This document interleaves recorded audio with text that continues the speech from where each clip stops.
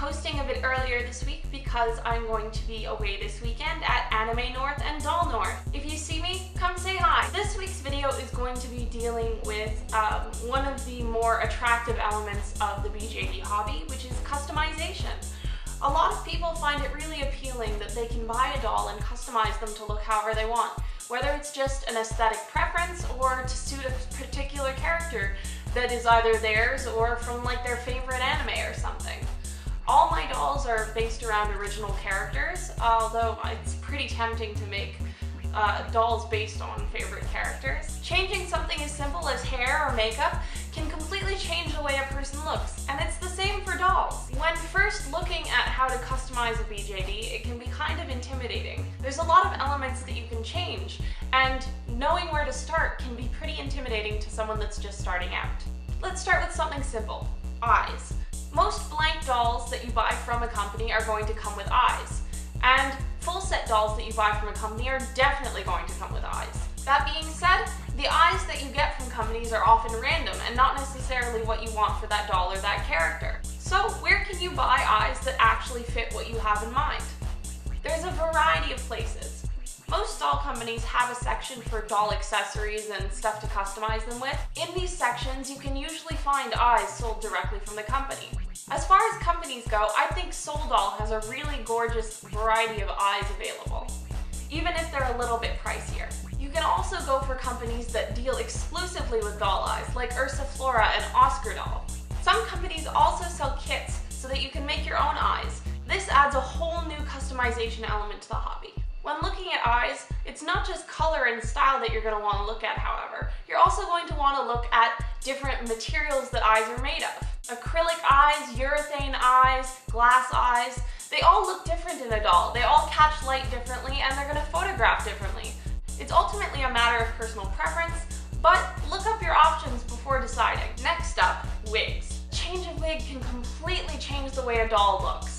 Whether short-haired, long-haired, ponytail, pigtails. Some wig styles are harder to find than others, and some colors as well. A lot of colors and styles are limited edition or seasonal depending on the company. As with eyes, however, most doll companies do offer a variety of wigs on the site. If none of the company's often limited selection of wigs appeals to you, however, you have a ton of options for finding doll wigs.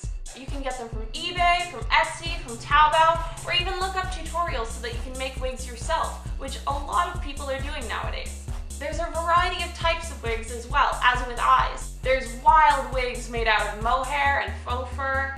There's wigs made out of synthetic fiber that look more like cosplay wigs and like the wigs that people wear. It's all up to personal preference. As far as actual doll companies, I find that Leak World has a really nice selection of wigs, although the quality is sometimes hit and miss.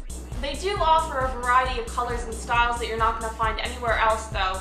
It's up to you to weigh the benefits and the risks. As with eyes, full sets always come with wigs, and oftentimes these wigs are one-offs that you're only going to be able to get with that full set, which can be an appealing factor for many people. It's often said that the clothes make the man, but it's also true of dolls. An outfit can completely change the doll's character, whether you go for fantasy armor or something more casual. Of course, some elements are easier to find than others. Japanese schoolgirl outfits, pretty easy to find in the doll hobby. Meanwhile, I'm still trying to find a jean jacket for my minifig. As I've said a few times, many companies offer full sets. Full sets are an opportunity for you to buy an outfit that's limited edition and that won't be available elsewhere or any other time. It's also a really easy way to get a fully put together doll, which is perfect for someone who doesn't want all the fuss and muss of putting together a doll because they're maybe just starting out or they don't mind putting out a bit of extra money. If you want to dress your doll yourself, however, it's really easy to find people that make doll clothes. You can go on Etsy or any of the various doll forums to find people that make various kinds of clothing, or you can even custom order for a bit of a higher price. One place that I really like to order my doll clothes from, however, is Taobao.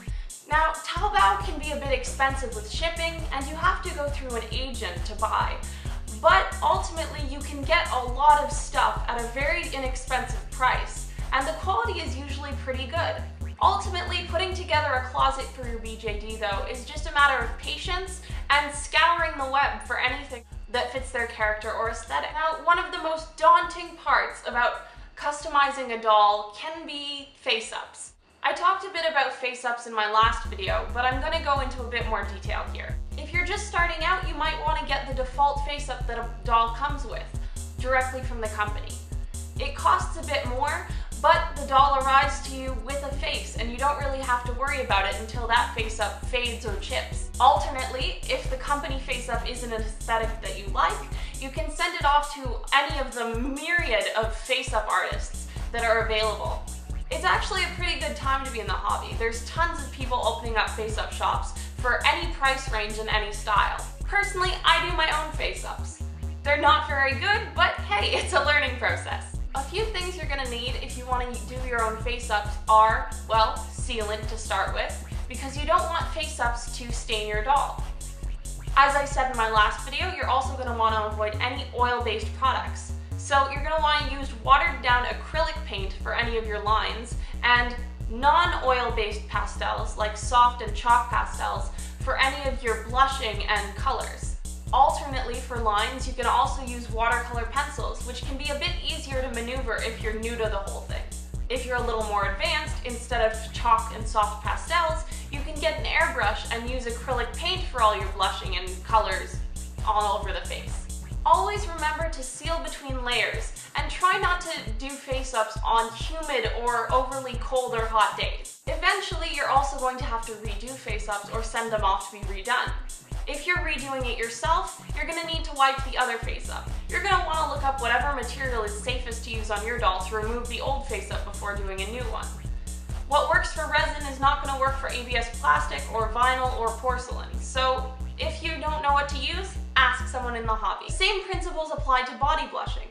A lot of people are content to just do face-ups, but a lot of people also want more realistic coloring on the body of their dolls, in intimate areas or on hands or the whole body altogether.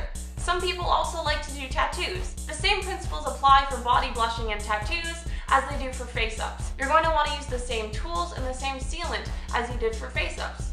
The one thing is that because there are joints that are often moving on dolls, you might have to take special consideration. Don't blush too close to joints or else you'll get chipping, and also you might have to unstring the doll and then restring them after the body blushing process. If you're feeling really adventurous, you could attempt additive or subtractive mods. As the name suggests, with an additive mod, you're adding things, often made of epoxy, to your existing doll structure, whether they're horns or completely changing the facial structure. It's up to you, but it's usually left to more experienced customizers in the hobby.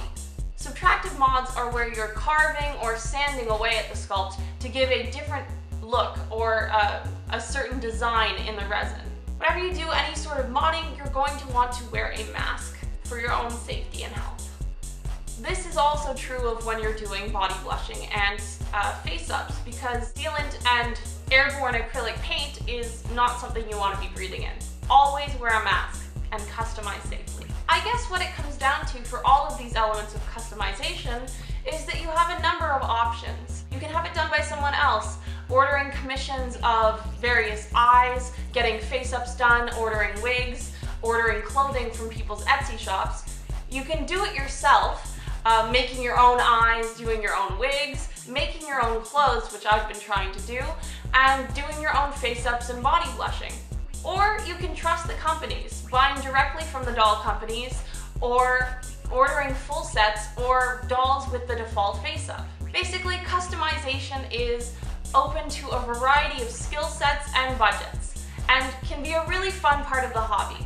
If you don't want to do the work yourself, oftentimes it means that you have to put in a little more money or patience. Likewise, if you don't want to put in a lot of money, it might mean learning to do stuff yourself and putting in the effort to gain those skills. I'll be back next week with a video on the subject of BJDs at cons, and I'll be sharing some of my experiences from this upcoming convention this weekend. I hope you'll stick around to watch. Thanks again for continuing to watch my videos, and if you enjoyed them, remember to like and subscribe. I'll see you again next week. Bye!